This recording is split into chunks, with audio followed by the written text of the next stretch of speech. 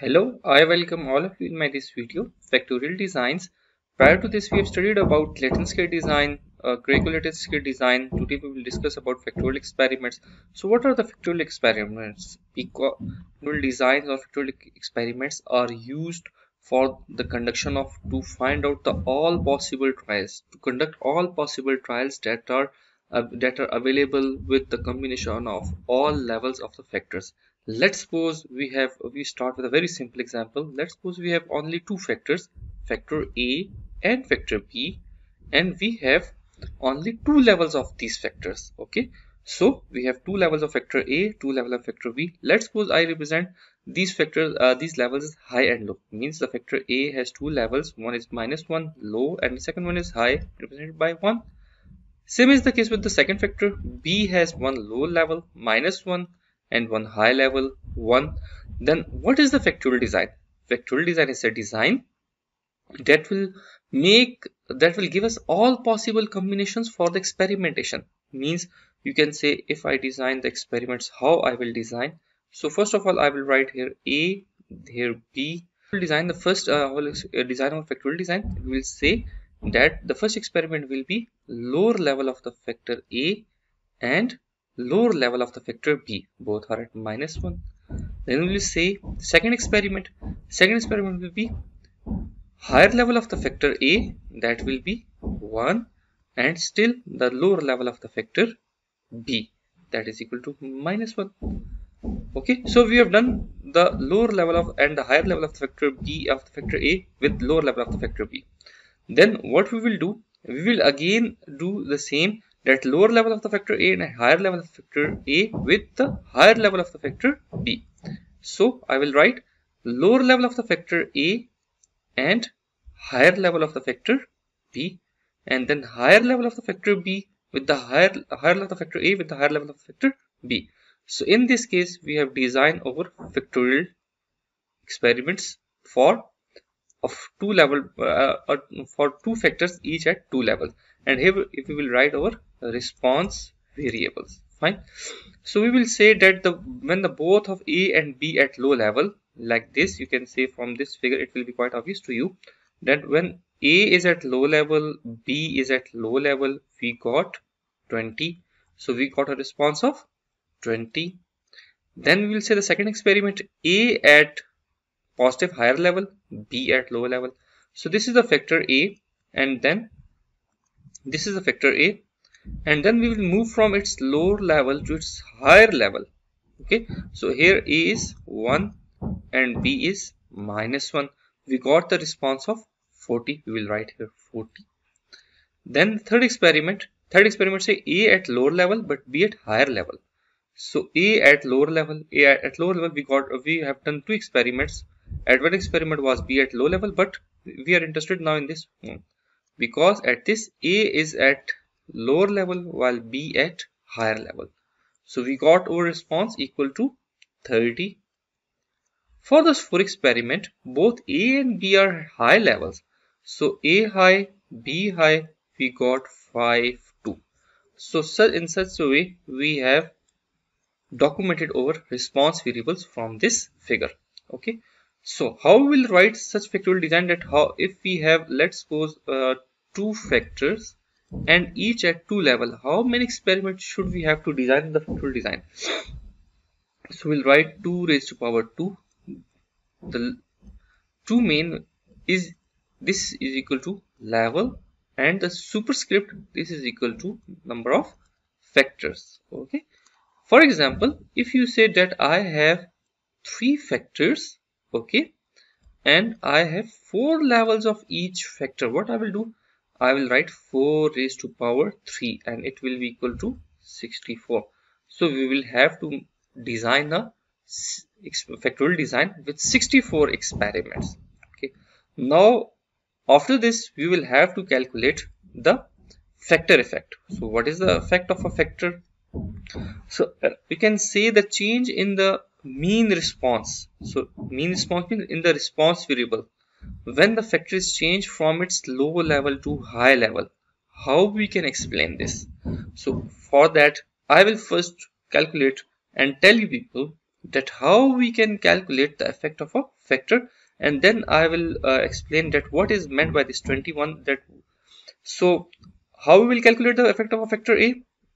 Very simple. Some of the values that are at high level of a factor, of any factor. So we have 40 and 52, which are at high level of the factor A. You can see from this design that the 52 is at high level of the factor A and 40 is at the high level of the factor A. You can also see from this diagram that at the high level of the factor A, this one, you have 40 and 52. So we have taken the sum of the 40 and 52, and then we have taken the average of by dividing by 2. Then we will always do the subtraction and subtract the sum of the values that are at lower level of that factor. So at the factor for factor A, the lower level values are 20 and 30. We have taken the sum of 20 and 30 and then divided by 2 for taking the average. We subtracted these both answers and we got 21. And now what is this 21 meant? 21 is the factor effect. Okay, so what is factor effect? Now we can interpret it that with the increase in the factor A from its low level to its high level, we got an increase of 21 units in the response variable. If the value is positive, there will be an increase in the response variable. If the value is negative, we got a decrease in the response variable. Now we will calculate the effect of the factor B. So how we will calculate? First of all, as I told you earlier, that I will have to take the sum of the factor B at its high level. The high level values are 30 and 52. These are 30 and 52 is 32 and 52, 30 and 52. And to take average by dividing by 2, then I will do the subtraction from the lower level of factor B values. So you can see that the lower level of the factor B values are 20 and 40.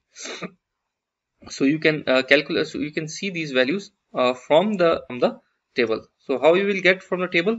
You can see that for the low level of the factor B, here B low level, again B low level, you got 20 and 40. Again from the figure you can say B at a lower level, it is 20 and it is 40. So 20 and 40 are at low level, while 30 and 52 are at level.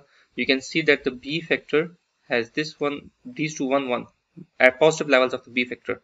You got the values 30 and 52. So we have added them.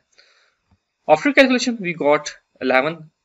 Now you can easily interpret that with the increase, when we move from low level of factor B to high level of the factor B, there will be an increase of 11 units in the response variable. And the B effect of the B level, when we move from low to high, it will create a positive effect on the response variable. Now whether the factor A and factor B, whether they have an interaction effect or not. So what is meant by the interaction? Interaction means the combined effect of A and B both on the response variables. Sometimes this interaction effect is positive and sometimes it's negative. How it's positive interaction, how negative interaction, whether there is an interaction or not, I will give you a clue for the graphical interpretation.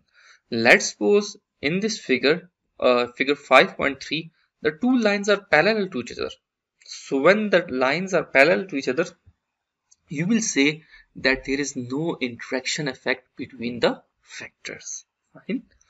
Means when we are changing when we are moving from low level to high level of the factor, there is no cross effect on the response. In very simple words, I am going to explain it, that if we increase factor A from low to high, okay, for example, take these two experiments first of all in your mind. Okay, so in this experiment we have taken constant the lower level of the factor B. So when we are increasing the change or increase, so we can say that there is no interaction at this figure, because the effect of the effect of any level of one factor will not have a negative effect or crossing effect on the another levels on the another factor level. If we are taking the example in the next page, I'm going to the next page. So this is the introduction that I assume this. When I have first of all I have performed the experiment by keeping the low level of factor B constant. So when I perform the experiments, I have performed the experiment by keeping the lower level of the factor A as constant, and I have changed the factor B from lower to higher. So look at this, there is an increase, it's increase. Okay, fine. But what happened if I do the experiments at the higher level of the factor A, okay, by keeping constant high level of the factor A, when I will change again the factor B from its low to higher, what happened? There is a decrease from 50 to 12. So what we can conclude from this, that one level of a factor, at one level of the factor, over response is increasing. At second level of the factor, high, over response is decreasing. So once that such situation occurs, you will say that there is an interaction between the two factors A and B, that when the changing of levels of one factor have a effect on the levels of another factor, we will say that there is an interaction between the two factors. I will explain it using graphically. This is the experiment. At this experiment, we have A at lower level, B at low level. We got a value. Okay. Then when I am going to increase, the B is at low level again, but the A is at high level. So there is an increase in our response variable. Okay. Third experiment. A at low level, B at high level. A at low, B at high. This one experiment 40. So when I'm going to change the settings, and when I'm conducting the experiment at B at its high level, this one B at its high level, and A also at its high level, we got an significant decrease in our response variable, decrease. So we can say that there is an interaction effect exists between the two factors. Keep in mind, statistically, when the two lines are parallel to each other, there is no interaction effect between the two factors, and when the two lines are crossing each other, there is a strong interaction effect between the two factors. Keep in touch. Thanks a lot for watching this video. Bye bye.